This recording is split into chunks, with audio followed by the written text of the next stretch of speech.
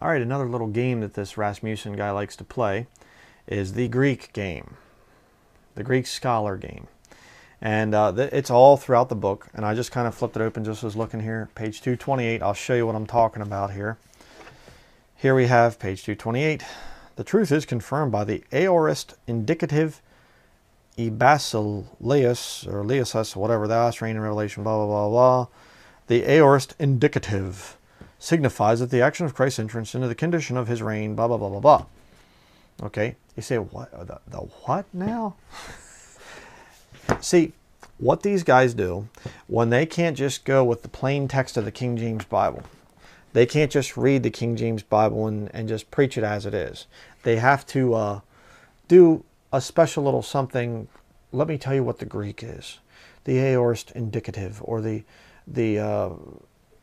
whatever. And they get into all these really technical terms. You know what they're trying to do? They're trying to put you down because you don't understand those things. And what they do is they end up holding up two authorities. You have, quote unquote, the Greek over here. This is a Textus Receptus, by the way. And you have the King James Bible over here. Now, if there are two different authorities, what do you need? Someone to interpret the two different authorities. Uh-oh. But if there's one authority, you can hold this thing and you can read it and you can understand it. The Lord can teach you. The Lord can show you what the truth is. And that's what I've been doing for years and years and years and years and years. I've been telling people, this book, the King James Bible, it's the authority in your life. You're never going to hear me trying to impress you with my knowledge of the Greek. You know why? Because I don't have much knowledge of the Greek. I know a little bit, but I don't waste time with this thing. Why? Let me show you why. Can you read any of that? You say, yes, I can. I'm a Greek scholar. Okay. Can you go out on the street and show this to somebody and show them how to get saved?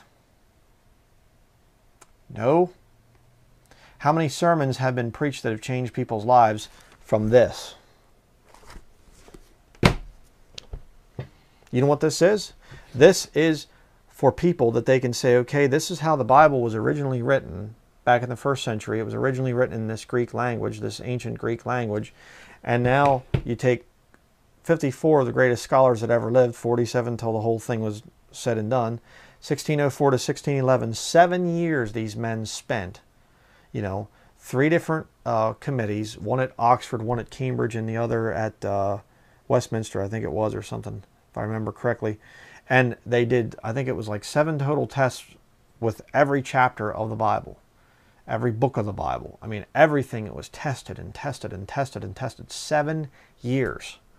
And refined and refined and refined and perfected so that we could have this King James Bible.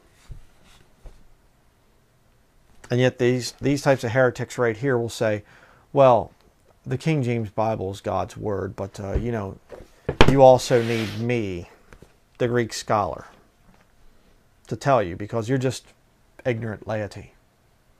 Well, you ought to read back there in the book of Revelation where it talks about the deeds of the Nicolaitans, and God says, which thing I hate.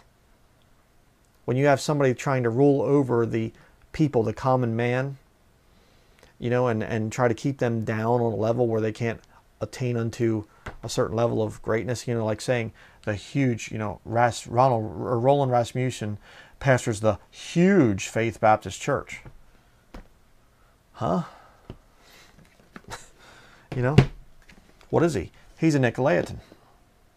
He's trying to offer different contradicting authorities and set himself up as the final authority in the life of the people who are reading his book, and trying to impress you into thinking you're just down there and he's way up there.